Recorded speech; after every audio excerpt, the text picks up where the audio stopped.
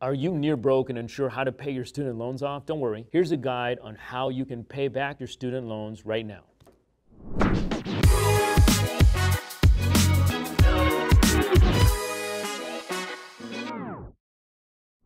Whether you've graduated or you're still studying, you need to pay your student loans as fast as you can to avoid any future financial problems. This is how you can do it. My name is Manif Ali, and I became a self-made multimillionaire in my early 20s. I've built multiple brick-and-mortar businesses with billions of dollars in sales behind me. I started making videos to share my life experiences and teach others how to become more successful in life and in business. If you like the type of content that I'm giving you, go ahead and smash that subscribe button, like the video, and share it with people who might find this video helpful.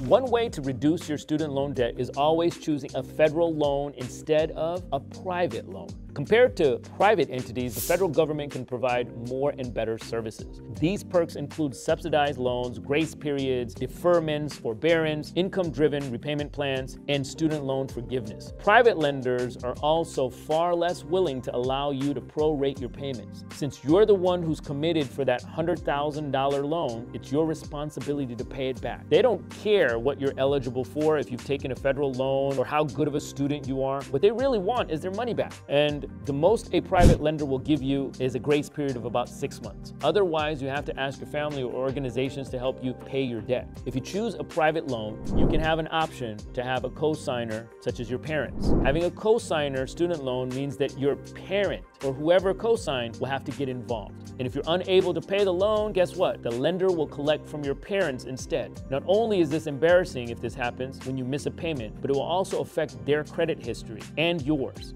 I bet you don't want any collector bothering your parents or loved ones. Make sure that you can pay these on time if you choose that type of loan. If you think it is an inevitable situation, then the best way to handle this is by talking to your parents or co-signers and being honest about your situation. It's important that both you and your parent agree on how you're going to handle the loan to avoid any of you getting hit by your creditor, and you'll be likely to come up with realistic income expectations to address the debt as well.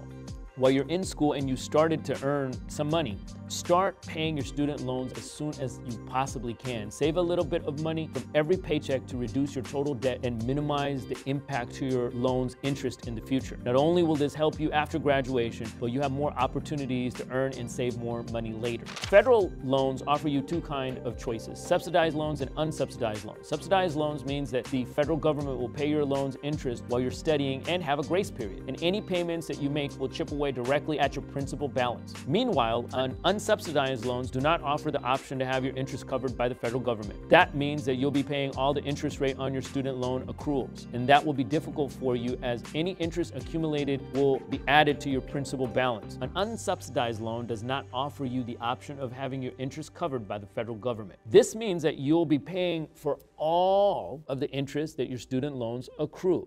This will be difficult for you as any interest accumulated will be added on to your principal balance. If you have an unsubsidized loan, try to pay off the interest at least, so that you can reduce your total debt and make your student loans more manageable in the future. Either way, both will be benefited by you making early payments. The other option that you can also consider is to pay your student loan while you're in school or work-study programs and becoming a resident assistant working during the summer, paid internships and scholarships. Ask your school or your local government if they offer any of these type of programs. Just a quick break. I'm really excited about sharing this news with you. I'm giving away a free ebook on money management. If you sign up with the link down below, you get to receive a free PDF copy of my book. I've compiled all the best resources on money management, especially for millennials and younger who want to try to become future millionaires. To make sure you grab a copy, in full disclosure, it's absolutely free. I'm gonna give you a ton of value and I want nothing in return, but maybe your email. And if you like the type of content that I'm giving you, go ahead and please apply a little bit of liberal pressure to that like and subscribe button and let me and the algorithm know that this video is valuable to you, and I'll continue to make you content like this each and every week. So make sure you turn on that notification bell as well, so when I come out with a video, you'll be informed. Take advantage of your grace periods. Grace periods are set periods of time to allow you to look for a job before you need to start paying your student loans. The grace periods vary, but it's mostly about 6 months. And generally speaking, it begins during your graduation, but you can use it sooner by doing some part-time enrollment or leaving school entirely for a semester.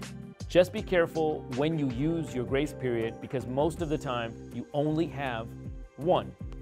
you already graduated and started working, some people will move out to a city where the cost of living is more bearable.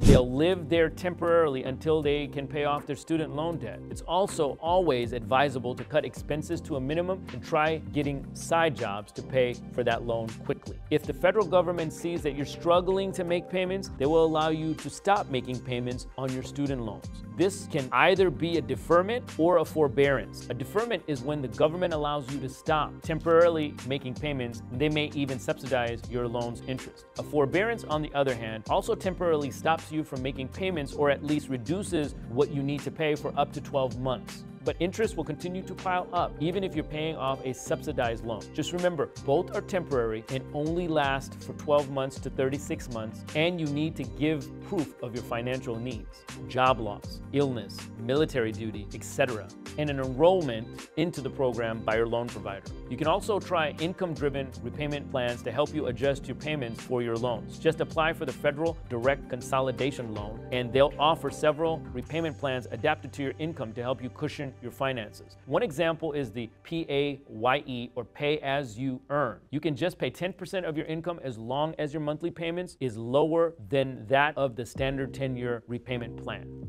Suppose you've been following these rules already, but still experience financial difficulty. Apply for a Public Service Loan Forgiveness, or PSLF. This program allows you to do public service work for 10 years. After that, your remaining balance will be forgiven. For those who are interested, follow these steps. Consolidate your student loans.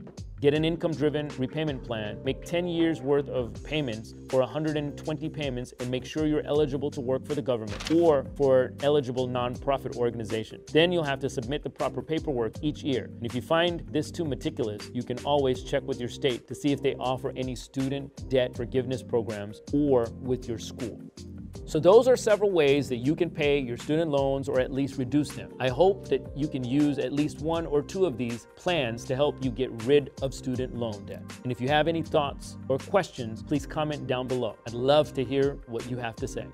I'm never going to tell you not to go to college. I know there are some people, some financial gurus out there telling you to ditch college completely, but that's not what I recommend because it's an experience. You get a whole lot of other things. It's not just always a financial decision, but also learn to pick schools that are not going to kill you in debt. And student loans are becoming and continuing to be a major financial burden on most people as college rates or as college tuition gets higher and higher. So be mindful of your spending, and just because you got into the best schools doesn't mean you have to always go there. Think about the money you're going to earn and the money your parents are going to have to provide, and make wise decisions that matter not based on prestige, but based on logic. And anyway, paying your student loans off does impact your credit score in history and will impact your financial wherewithal later on. Make sure you make your payments on time, as there are ways for you to lessen the burden. If you need more guidance regarding credit itself, I made a great video on the 5 simple steps to improve your credit score quickly. Go ahead and check that video out right now.